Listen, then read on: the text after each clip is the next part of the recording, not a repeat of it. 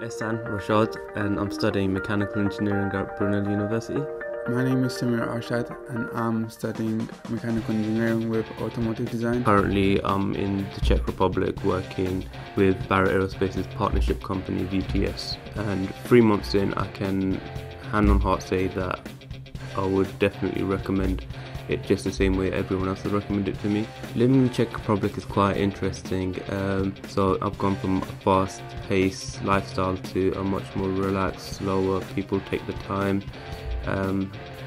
but it's a great learning experience. You see the world from a different perspective.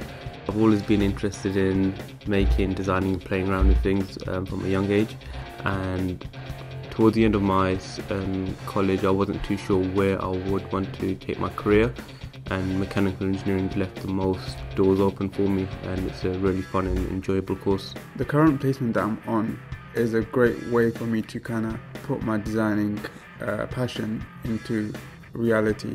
Currently I'm doing a project engineering placement with an aerospace company called Barrett Aerospace, and I'm working with the partner company with VTS in Czech Republic.